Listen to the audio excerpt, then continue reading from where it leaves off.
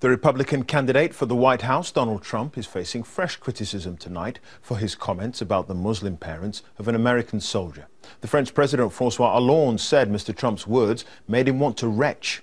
The candidate has also been attacked by Barack Obama as a Republican congressman claims he'll be voting for Hillary Clinton. Here's our North America editor, John Sopel.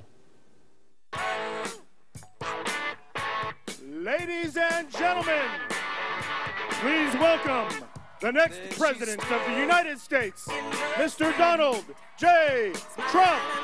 The music is all right now, but things have been very far from all right these past few days for Donald Trump after his damaging spat with the parents of a Muslim US Army captain killed in Iraq and decorated for his bravery.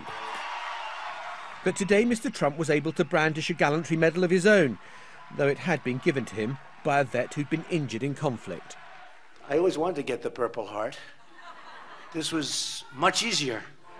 But Mr. Trump would have never won a Purple Heart because, as the New York Times documents today, on 5 occasions he managed to avoid being drafted to fight in the Vietnam War. Unease on the Republican side has resulted in the first congressman jumping ship. Richard Hanna from New York said he's unfit to serve our party and cannot lead this country. While I disagree with her on many issues, I will vote for Mrs. Clinton. And today at the White House, the president piled in. I think the Republican nominee is unfit to serve as president. I said so last week, and he keeps on proving it.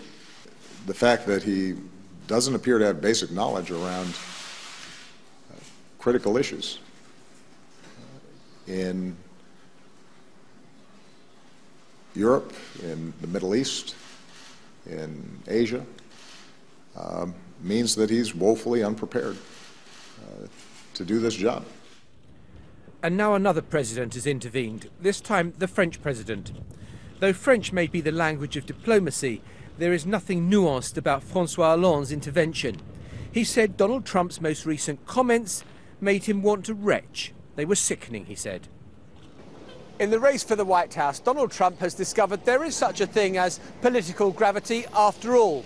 Since the conventions, there have been a slew of polls, and whilst they must have the usual health warnings, they all point in the same direction, that his support has gone down and Hillary Clinton's has gone up.